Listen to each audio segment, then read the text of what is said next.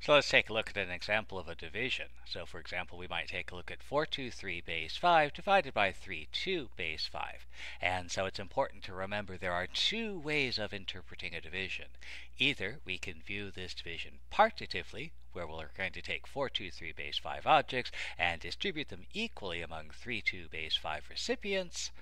Well, this may be a little bit hard to envision. If we can't visualize how many 32 base 5 is, it's hard to do the division this way. And we'll see that in general, partitive division is difficult to envision. Or we could look at this quotient as a quotative division. We're going to take 423 base 5 objects, and we're going to form sets of 32 base 5 objects. And this is much easier to do because I can see what a 32 base 5 object looks like. It's 3 things and 2 things. So we'll use this approach. So let's take a look at our quotient. This is going to be 423 base 5 divided by 32 base 5. And again, here's why it's important to read this number as 423 base 5 and not as 423 base 5, because what it tells us is that we have 4 big things, 2 medium, and 3 small. And from this, we want to form sets of 32 base 5, and that's 3 medium, 2 small. And so now we know how much should go in each bag. Let's start bagging. So we'll bring in a bag. And the first thing we notice is that while we need to put 3 medium and 2 small into this bag, we don't actually have 3 medium to put in. That's okay. Because we're working in base 5, we can break this big thing into 5 medium things. And once I do that, I now have 3 medium and 2 small, so I'll put them into this bag, and I'll set the bag aside. I'll bring in another bag, break up another one of these big things, and while I have plenty of mediums, I don't have enough smalls. But again, that's okay because I'm working in base 5. I can take any object and break it into 5 smaller objects. And in this particular case, I want to take one of these medium things and break it into 5 small things.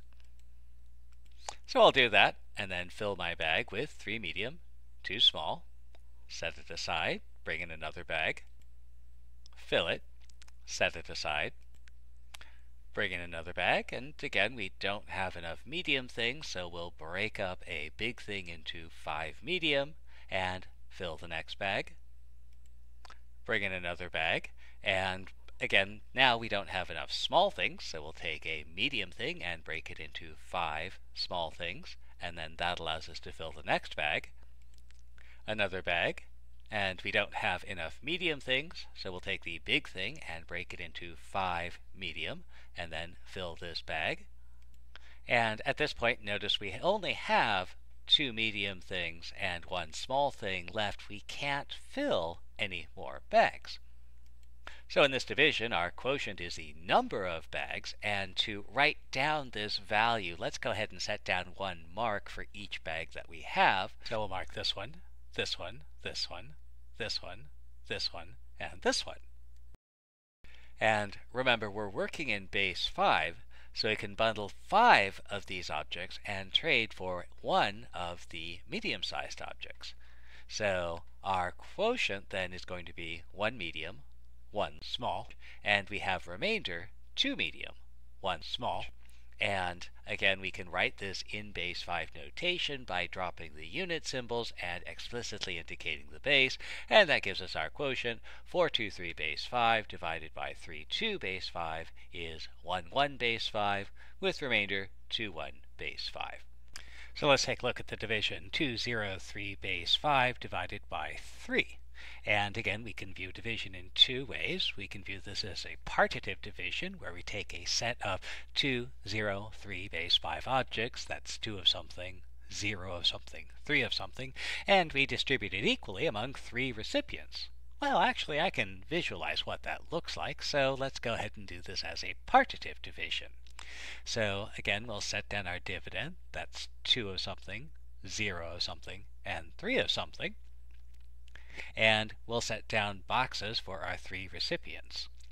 Now the first thing we might notice is that we actually have 3 of these small boxes. So let's go ahead and give one of those small boxes to everybody.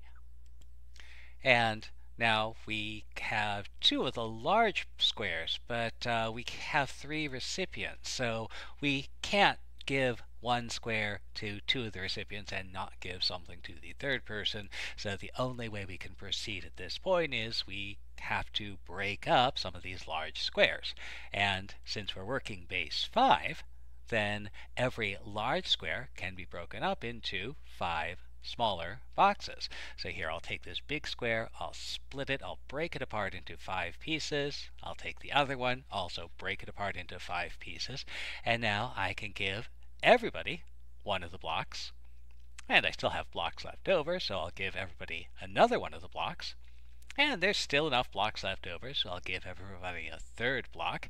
And now I only have 1 block left, but I can break this up again. And again, because we're working in base 5, I can break this block up into 5 smaller pieces. So I'll break it apart, and I'll distribute an additional small cube to everybody. And now I just have 2 of these little cubes left over. And because these are the smallest unit, I can't break them apart further. Or can I? We'll talk about that a little bit later on.